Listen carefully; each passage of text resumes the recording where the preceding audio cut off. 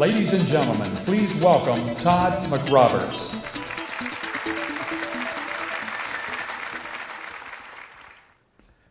No seed brand has made greater genetic yield gains over the last 7 years than NK corn hybrids. One way we've been able to achieve this is through the use of accelerated breeding. The question is, how do researchers conduct accelerated breeding? Creating corn with strong genetics requires taking two parents to create a hybrid with better attributes. When you look at plant breeding companies such as Syngenta, we start with a large number of parent plants, and then we discard the parent plants of undesirable traits or features that we do not like.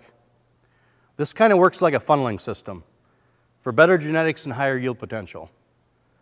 Companies can sometimes breed corn plants for yield and traits during separate steps and then combine the two in a later process. Our researchers use accelerated breeding techniques to develop our NK corn hybrids, bringing our yield and traits together more quickly.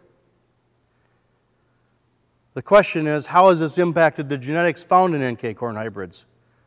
Over the past few years, we've made noticeable strides in the NK corn genetics that we have in the market today. The overlaying question is, though, how do some companies produce new hybrids?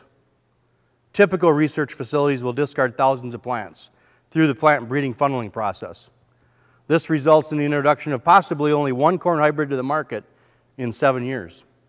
The process can be expensive, and it may require 5 to 7 years before that new corn hybrid hits the market.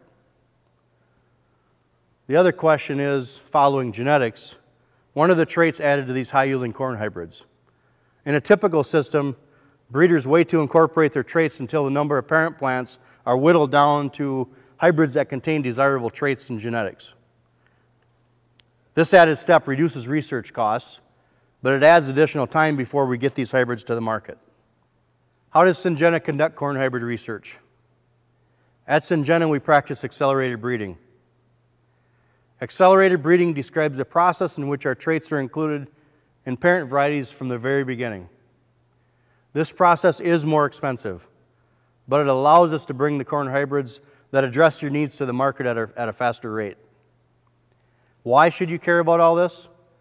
This better addresses agronomic problems like drought or pest pressures such as corn rootworm, which impacts our growers' bottom line. This boost from new genetics is expected to deliver an average of up to 10 bushel more per acre than our current portfolio we have today. This is very critical to our growers' success. If you haven't planted NK corn lately, then you haven't planted NK corn. Thank you.